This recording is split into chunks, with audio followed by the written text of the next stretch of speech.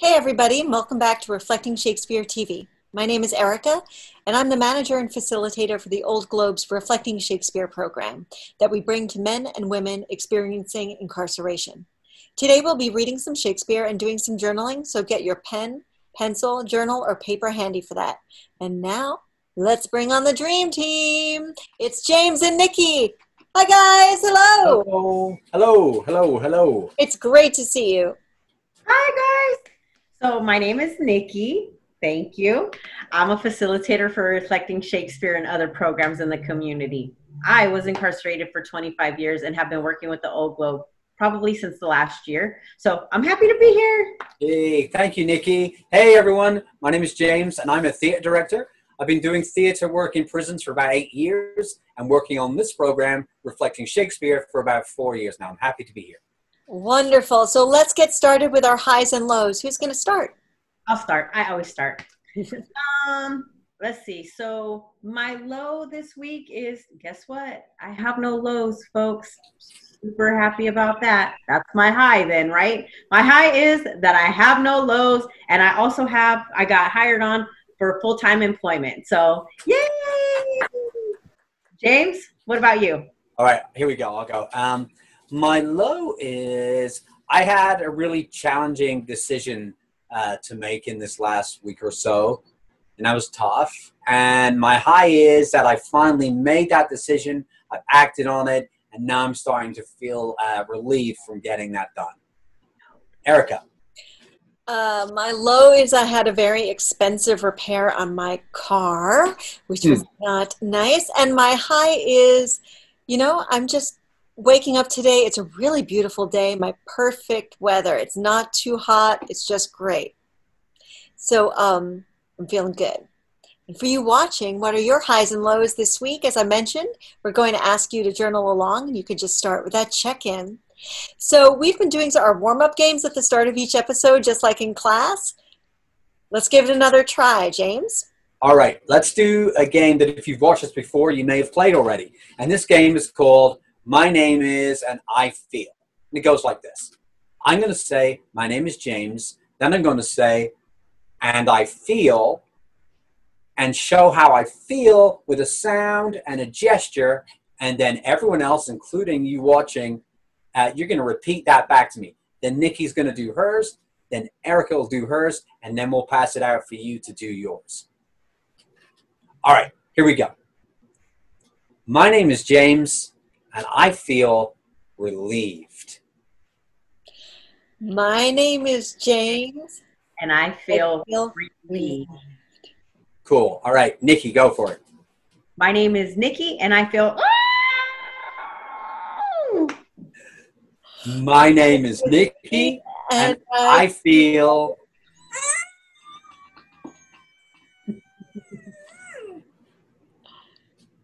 My name is Erika, and I feel... My name is Erika, and I feel...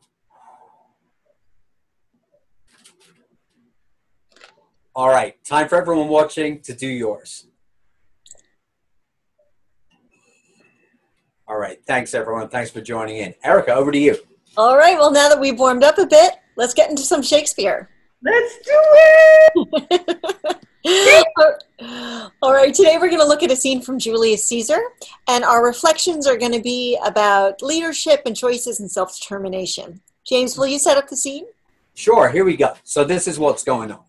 Caesar is a popular general who has won many battles and riches for Rome. But during the course of a civil war, he breaks the law by bringing his army within the city limits of Rome itself. Rome has been governed by a democracy through the Senate, but Caesar has taken the role of leader for himself. People cheer for him in the streets, but some of the senators are ill at ease. So we're looking at the scene in the context of a leader who breaks the law and seems on one hand to be above the law, and on the other hand is so popular and even praised by society. In this moment, Caesar and his followers are celebrating his return to Rome. They pass through this street, leaving behind two senators, Cassius and Brutus. Brutus is known as the most honorable man in Rome, and he's deep in thought. Alone in the street, Cassius bend Brutus's ear about his own thoughts on Caesar. Cool. And a couple of quick things you'll hear in this speech, in case you're not unfamiliar. The word Tiber, that's the name of a river, the river Tiber that runs through Rome. And when you hear the name Titinius, that's the name of a servant. And this speech is entirely spoken by Cassius, but we're going to break it up and I'll read it. And Niki is going to start us off. So Niki, whenever you're ready. I was born free as Caesar. So were you. We both have fed as well, and we can both endure the winter's cold as well as he. For once, upon a raw and gusty day, the troubled Just take a breath and start over. For once, upon a raw and gusty day, the troubled Tiber chafing with her shores, Caesar said to me, "Darest thou, Cassius, now leap in with me into this angry flood, and swim to yonder point?" Upon the word, we plunged in, but ere we could arrive at the point proposed, Caesar cried, "Help me, Cassius, or I sink!" And so from the waves of Tiber did I bear the tired Caesar. And this man is now become a god, and Cassius, a wretched creature, must bend his body if Caesar carelessly but not on him. He had a fever when he was in Spain, and when the fit was on him, I did mark how he did shake. 'Tis true, this god did shake. His coward lips did from their color fly, and that same eye whose bend doth awe the world did lose its luster. I did hear him groan. Aye, and that tongue of his that bade the Romans mark him and write his speeches in their books, alas, it cried, "Give me some drink, Titinius," as a sick girl. Ye gods, it doth amaze me, a man of such a feeble temper should so get the start of this majestic world, and bear the palm alone. Why, man, he doth bestride the narrow world like a colossus, and we petty him walk under his huge legs and peep about. But men at some time are masters of their fates. The fault, dear Brutus, is not in our stars, but in ourselves, that we are underlings. Brutus and Caesar. What should be in that Caesar? Why should that name sound more than yours? Ooh, nice job, everybody. So what do you think? What's Cassius saying? Cassius is painting the picture that this person, Caesar, is not what he presents himself to be, this untouchable, infallible, godlike figure. And he gives examples. And the examples he gives is about perceived weaknesses. Yes, and he gives an example about nearly drowning in the river Tiber and needing Cassius to save him after brutally daring him to swim in the choppy river. And then when he's sick, he moans and groans and cries for help. Yeah, and Cassius asks Brutus why Caesar should be more important than Brutus, right? And points out that the reasons most people have fault or don't have the power is not because of the fate in the stars, but because we see that in ourselves. And we give ourselves negative self-talk or that negative self-view or negative self-motivations. Absolutely right. Great. So since we understand what happens in this scene, before we talk more about our thoughts and what the characters are doing, let's just have a look at the reflection questions. We've got 3 of them. The first one is, explain a time when you wanted to be honorable or do the honorable thing, but were convinced to go against what you believed was right. The next one. What kind of positive self-talk or affirmations do you use or can you create to help you reach your goals? And the last one is, can you name a leader you admire and say a few words about why you admire them? Okay, so but can I say a couple things about this scene? This is what I see in the scene. Can I say that? Go for it. Awesome, thanks. Perfect. Cassius is desperate to point out Caesar's weaknesses, because what Cassius wants is more important to him than anything else.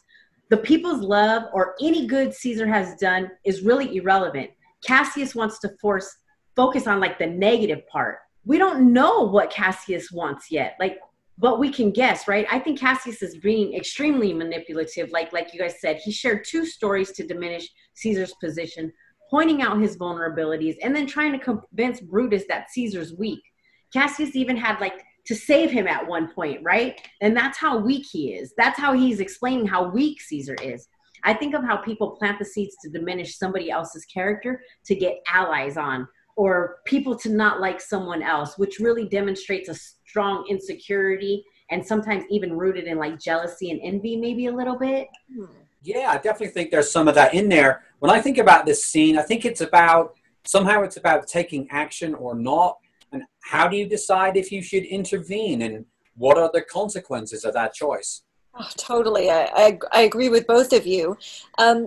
What I sit with a little discomfort with in the scene is the fact that Cassius's examples of what's wrong with Caesar are that he has some human weaknesses that are supposed to be opposite of the stereotypical strong man, right? Caesar almost drowns and he cried for drink. And to me, there's no real problem with those two things on their own. But the real problem is that Caesar doesn't include accepting his vulnerabilities as part of his strong character, at least in the public eye. And that makes him a hypocrite. And to me, that's always a flaw in leadership. Right? And we're all flawed, right? We just are. And that's part of the human condition. That's our journey, to look at our flaws and our strengths. Well, and I think Cassius was determined to pump Brutus up, using different tactics to show how they have the ability to reign, and they will always remain small if they choose to. This can be so empowering when used for such a good purpose. I realized that when I was transforming my life, I put so much energy into getting away with a lot of things, the hurt, the damage, destroying, and becoming that product of my environment, adapting to the cultural norms that were on the inside.